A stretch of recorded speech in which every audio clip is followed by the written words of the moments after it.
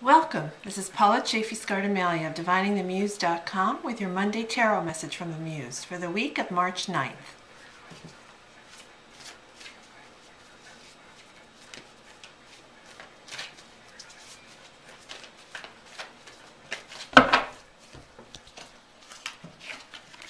Okay, your theme for the week, this beautiful queen. This is the Queen of Wands.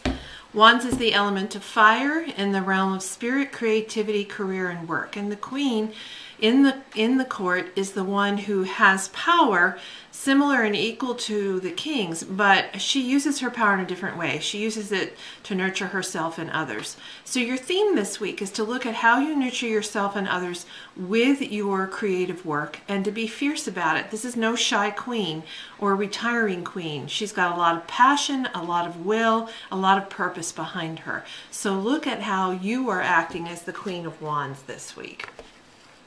Your focus is the Two of Coins. Coins is the element of earth in the realm of home, health, and wealth. Anything you can touch, taste, or feel, the physical. And you can see the Fool on his bicycle here holding the 2 coins, interestingly enough, pedaling across water. So even though we're in the suit of earth, water is very much at play here. And he's holding 2 coins, one of which has the sign of Capricorn and the other of which has the sign of Jupiter. Capricorn is all about business and details. Jupiter is the big benefic. So your focus this week is on what are the details, what are the business aspects, the practical aspects you need to take care of in your creative work this week so that you can create that pot of gold at the end of the rainbow, the big reward. So what is it? What do you need to look at around your creative business and creative work that's practical this week?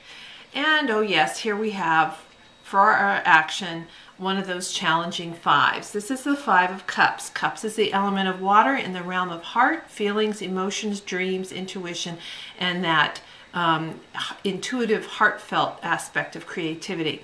You can see the poor woman sitting with her back against the wall. She's holding 2 cups and 3 broken ones on the ground before her. Your action this week is to make the decision about, are you going to sit there nursing your hurts and trying to protect what you have, or are you going to get up and move away and do what you need to do with your creative projects to get back out in the world doing the work that you do? Sometimes it can feel we need that time to sit there and nurse our hurts and recover our strength before we can get back and get out there, but we don't want to spend all our time there. So this is the week to get up and get moving again. And then finally, if you can do that, we started with Wands, we end with Wands. This is the 6 of Wands. It's the success card. You can see the knight on his horse riding through the city, getting all the lights, and I think of it as the confetti parade. You have the sign of Jupiter here and the sign of Leo. This is really the gift of being recognized for the work you do in a big way.